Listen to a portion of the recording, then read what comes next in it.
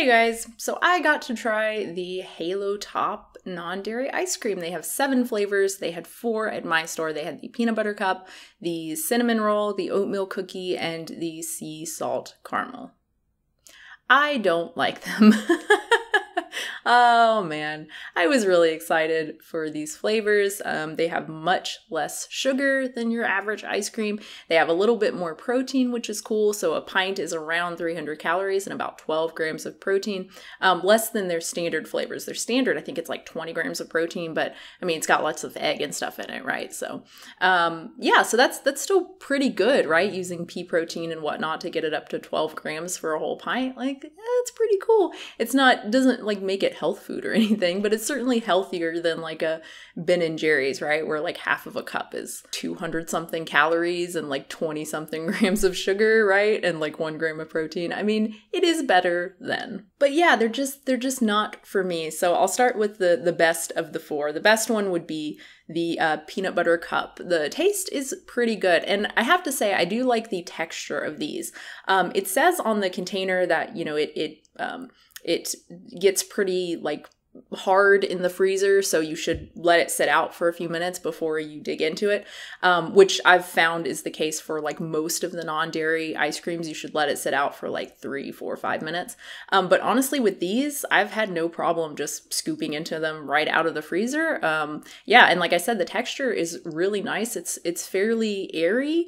Yeah, it's not icy at all like some of the non-dairy milks can be. Even when you let them sit out, they can be a little bit icy. Sometimes the silk, or not silk, the So Delicious ones can be like that. I found the texture really nice, pretty creamy, airy, not the super dense like the Haagen-Dazs or even the Ben & Jerry's, but pretty nice. So yeah, the peanut butter cup tastes pretty good, very peanut buttery. I love peanut butter, so I mean, what's not to love? It's really good. It's got like ribbons of peanut butter in it. The cinnamon roll would probably be my next favorite. It definitely tastes like a cinnamon roll, which is delicious. I love lots of cinnamon. So yeah, it's nice. It's also got little pieces of, they're kind of like doughy pieces, almost like cinnamon roll pieces in there, which kind of sounds disgusting, and my partner's not a fan of it, but I really like. It's good. The third one, I guess, would be the oatmeal cookie. That one tastes like an oatmeal cookie, which is kind of weird. I don't know if I like that in an ice cream. Cinnamon roll I'm totally fine with, but oatmeal cookie, I don't know. It's a little weird. Just makes me want an oatmeal cookie. And also, they have pieces of oat in it. Just pieces of oat. It's weird. And then the fourth one would be the sea salt caramel, which I don't like at all. I think I took 2 bites of that and was like, nope, not for me. It's just got that kind of burnt caramel taste that's just not, it's just not for me. They are really sweet. It's not like they don't taste sugary or anything. They definitely do. I think they did a really good job with the sugary taste with the use of, I think there's stevia in there. I think they used erythritol. I can't remember what else, but they do a really good job making it taste like ice cream and not like, oh, this is not real sugar, right? They did a good job. But my problem is with this after effect that it has. And the only thing I can really compare it to is like Szechuan peppercorns. If you've ever had a Szechuan dish and you get that sort of numbing effect from the peppercorns, it's not like that, but it's more of a, it's not a numbing, it's like a tingling, and it's in the like middle of my tongue, and it's not enjoyable. I don't like it. There's also this like kind of coating. It's almost like if you've had Captain Crunch, is that what it's called? Captain Crunch cereal, where it coats your entire mouth with that like starchy whatever it is, and it's kind of gross, right? I mean, I love Captain Crunch, but it's kind of gross.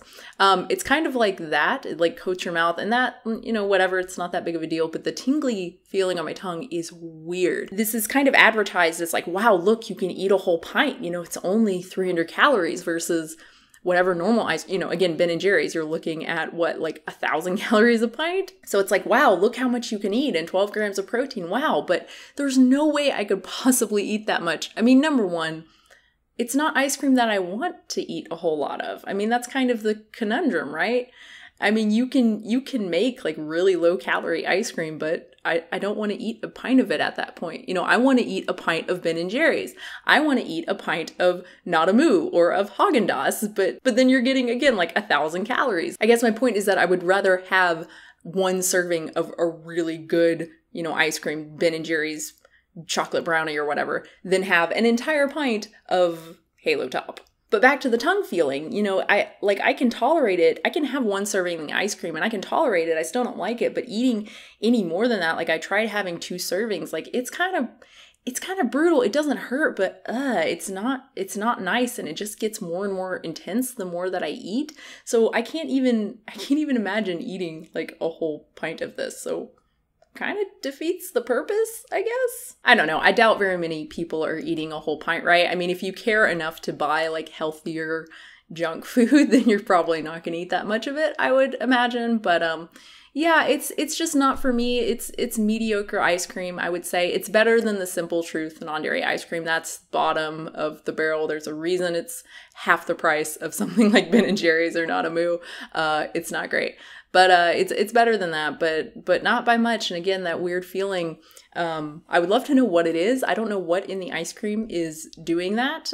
Some people on Patreon suggested the pea protein, but I've had pea protein a lot. I mean, the milk that I drink, the protein nut milk, is pea protein. I definitely don't get that. And again, my partner had the same thing, same tongue feeling. So yeah, I would love to know what it is. And I guess that's it. That was a disappointment. I was pretty excited for this one. It's so funny. I was excited for this one. It's not for me. I'll never buy this again. It wasn't cheap either. It was $5.99 each. Never, ever buy this ice cream again. Whereas I was not excited about the Not a Moo. I've been putting that off for a while because it's coconut milk based and just did not sound good. And oh my God, I love it so much. Also not cheap. $6.99 a pint. Really ridiculous, but gosh, I dream about that ice cream. Anyway, thank you so much for watching, guys. I hope you enjoyed it. Comments and questions down below. If you want to subscribe, that's awesome. And if you want to support the channel, you can do so at patreon.com/unnaturalvegan. Oh, and if you have tried Halo Top, please let me know what you think. I think I read one review from someone who loved it.